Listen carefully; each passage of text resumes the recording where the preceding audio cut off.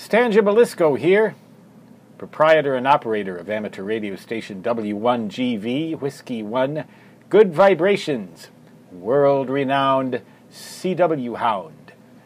I'd like to answer a question that was recently posed to me. How wide is a CW signal?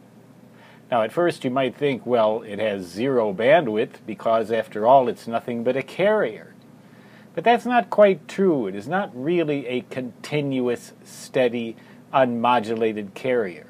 A CW signal is, in fact, a modulated signal. It goes on and off, and on and off.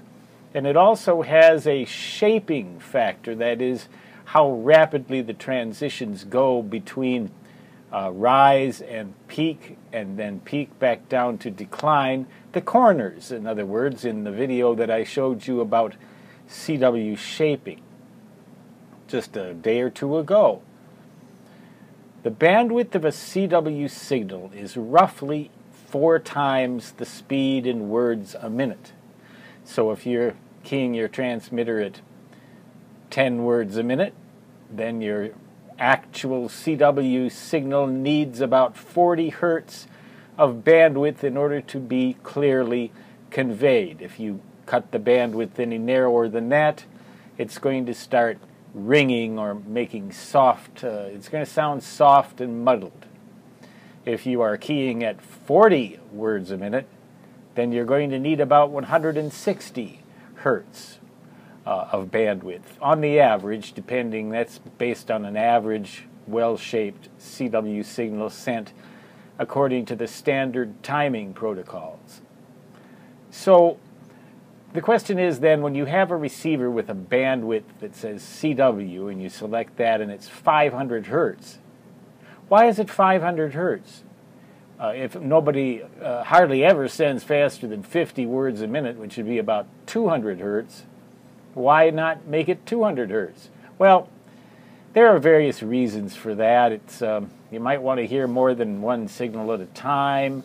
You might want to be able to tune back and forth without having the signal just jump into your passband and then jump right back out again. But the CW-IF passband on your receiver is not necessarily the bandwidth of CW. CW bandwidth increases with speed because the modulation rate, the on-off rate, increases as the speed increases. So remember that rule. It's roughly this.